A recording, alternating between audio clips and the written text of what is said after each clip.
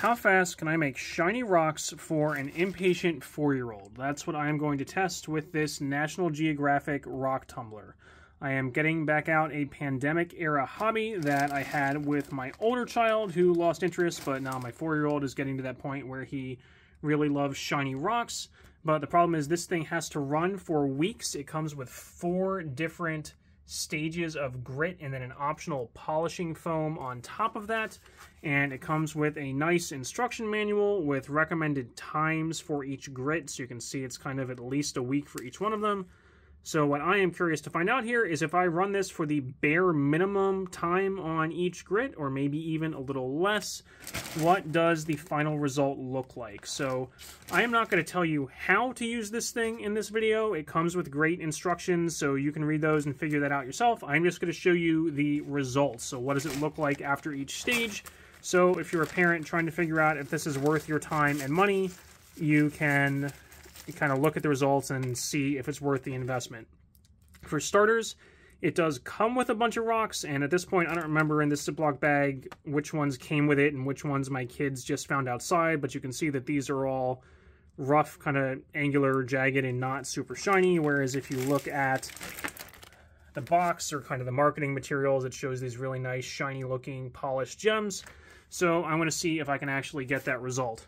The one thing I will note, if you're a parent considering buying one of these, is this is a higher end model, at least as far as amateur rock tumblers go. I think this thing was at least $100. Before that, we did try one of the much cheaper ones. I think you can just get on Target for 40 or something, and it died instantly. So if you look at this thing, it does have a belt drive, so there's a motor down here and a pulley system with a belt that drives this wheel that rotates the tumbler.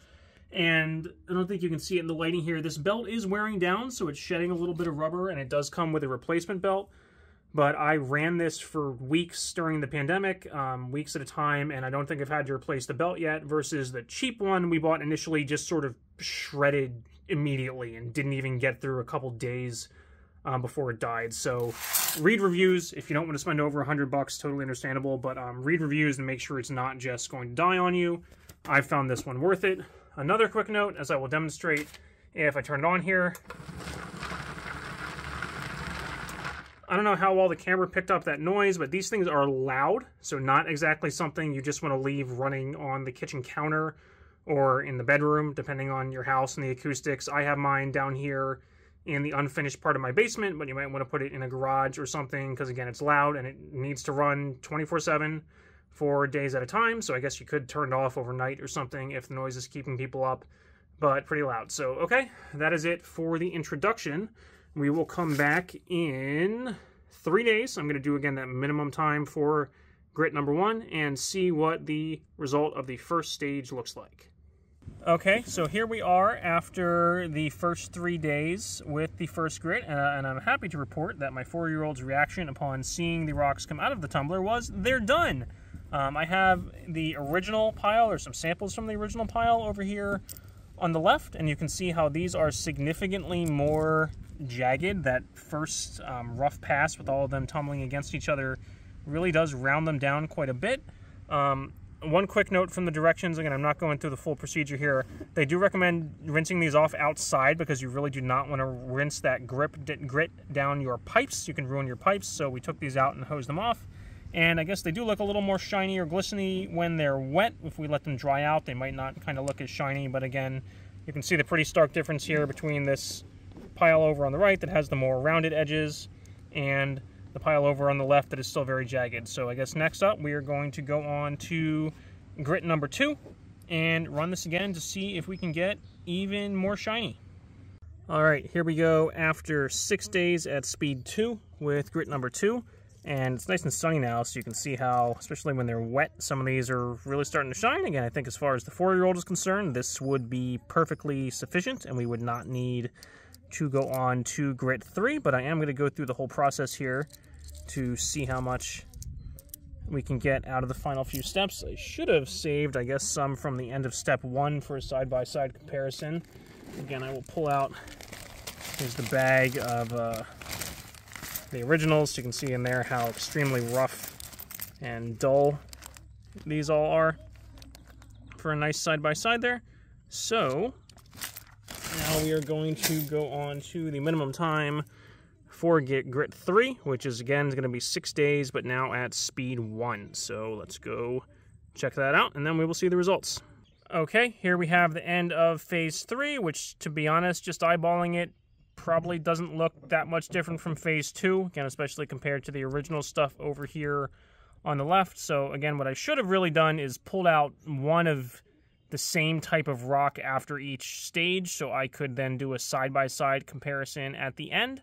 But I didn't do that, so you can kind of go back through the different screenshots in this video and pause it if you really want to try and get that side-by-side comparison.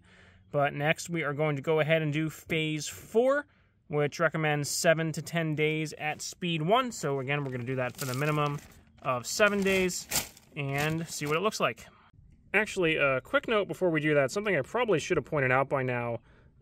Everything I've been showing so far is still wet because I just rinsed it, so they are clearly less shiny when they start to dry out. You can sort of see this one drying off in real time and the difference in shininess level between the wet and the dry part.